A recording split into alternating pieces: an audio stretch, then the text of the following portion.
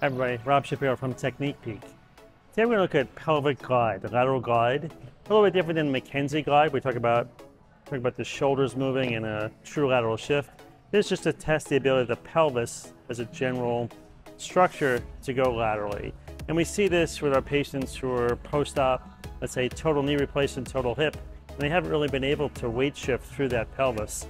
And they lose that. And we work on their knee or their hip and we kind of forget that the pelvic still has to move. First saw this technique from Jerry Hesch. Dr. Jerry Hesch is kind of an interesting guy, has a Hesch method, and I've kind of used it over the years. And you know, other groups like postural restoration, it all goes into the same concept, the ability of the pelvis to side glide. So the way I teach it and the way I do it is you look at the patient sliding down, like you've done this, look at their pelvis and you have the iliac crest up top, the trochanter down here, and then I kind of play volleyball. So I'll take my hands like this, I'll take the pelvis and I'm going to glide it from this direction to that direction. So we're not going to do McKenzie like, we're going to call it pelvis gliding to the right. So what I want to do is I take up the slack of that motion, and then from that I give a little bit of a spring. Does it have a good spring going? And then the key is if I'm going to test the other direction, you're best to go on the same side you're testing. For the view of the camera, I'm going to kind of cheat a little bit. The problem with reaching across is that we tend to do more rotation. But if I was standing there and I came into this direction and I pull, I take up the slack and go across. So we're going to kind of make it up because Donis is pretty good, and we're going to have him block it. So right. So the theory would be if I try to take up the slack and I do it, and I try to push more, I can't do it. That'll be a positive test or inability to glide pelvis to the right. The treatment is simple. And this is important again for somebody when they're standing. What we're going to do is have Donis go onto his left side. We're going to take two pillows and we're going to put it underneath his pelvis.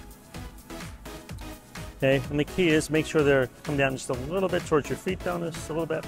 Now the key for this is to make sure they feel balanced and we don't lose Donis. And you can see the lateral glide. The hip has to be either neutral or towards extension. The pelvis is pushed up towards the ceiling. And it's simple, right? He's in this, you're comfortable like this, Donis, let him hang out like this. They might feel a little bit of a pull. These things should not be painful. And the key part to this is put a timer on in 2 or 3 minutes. Let it creep, let the tissue relax, the mechanoreceptors accommodate to the new position. So pretend we went through 3 minutes later, and let's say he's done. So we're gonna take this out. And here we'll try to make him comfortable. Legs out straight, and then we would come back and we would do our lateral glide. And the great thing about this is it makes a big difference. And of course you would have him stand up and you see when he's walking, you're getting a better weight shift, which is perfect for this condition. All right, so I recommend you do this. There's homework for this.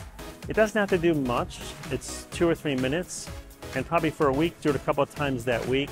Retest when they come back in the clinic. And you can tell them, they can self-test back and forth. They find themselves losing that mobility. It's a simple technique. Rob Shapiro from Technique Peak.